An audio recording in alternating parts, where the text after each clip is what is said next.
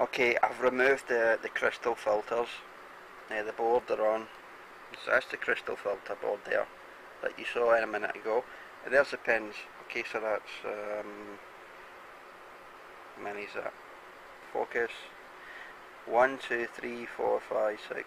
1, 2, 3, 4, 5, 6.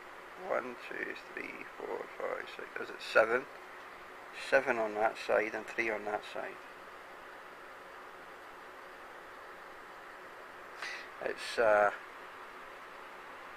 nearly 3:15 in the morning, so there's not very much light in here, but I've got a light on above me.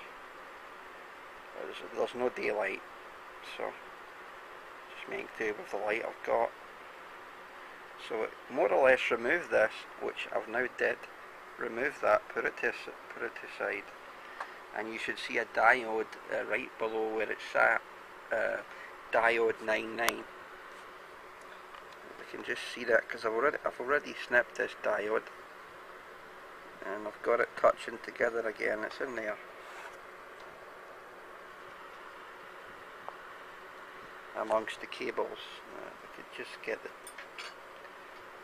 tweezers because it's very small, and I'll point to this diode because I'm going to pull it apart again. There it's there. Here's the tweezers there. That's your diode number 9 there, number 99. Diode 99.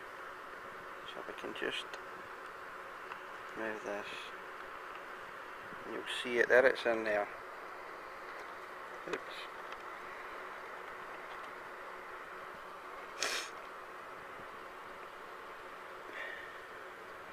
Okay, now this guy says on his post that he made for a modification of the FT-747 that if you break this diode out of circuit,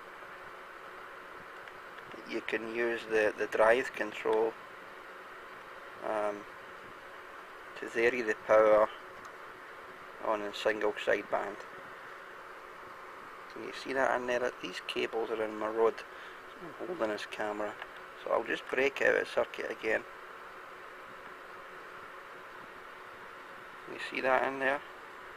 That's diode 99. The tweezers are on it just now.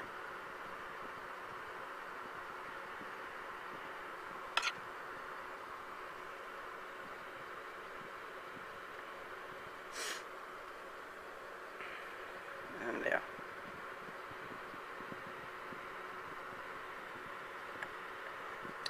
God, it's awkward.